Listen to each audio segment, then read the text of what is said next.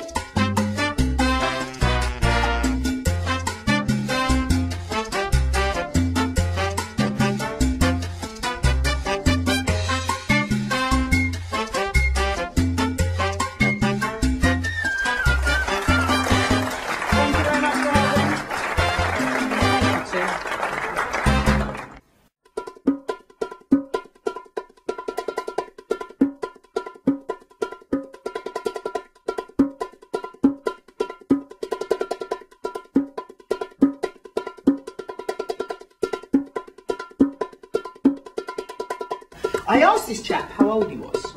Now I'm going to ask you to give me an age, and whatever age you say, I will find using the cards. For example, if you said 47, I'd have to find the 4 and I'd have to find the 7. How old would you like him to be? 37. 37. Click like that. Hopefully the 3 jumps to the top like that. 37, you said. The 7 of diamonds is just sneaking around there like that. 3 and 7, 37. Ah, thank you.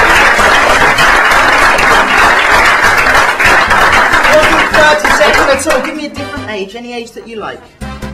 46. I'm going to cut the 4 round about there. Oh, I've got a 6 to find yet. Don't cut too early. It might go horribly wrong. Wave your hand over the top. And the 6 could jump to the top. I'm just going to go for it. The cards are mixed up. I mean, normal card tricks, you find one card. I'm going to try and find all of them. I'm just going to go for it. I'm just going to try and name the cards. This guy was... I'll tell a story too. This guy was 26.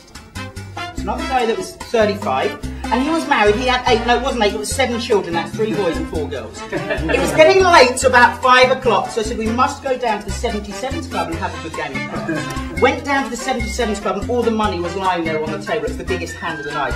My friend had a fantastic hand. He had a full house, he had a pair of 3s, and he had 3 cards the same as well. He had 3 9s. But there was no way he was ever going to beat this guy right here, because he had a straight flush. He had 5, 6, 7, 8, and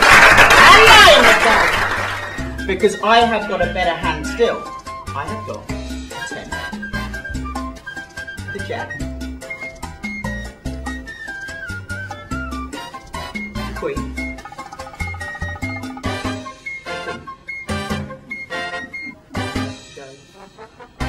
And the ace of spades winning the game. And that is the story. Thank you very much.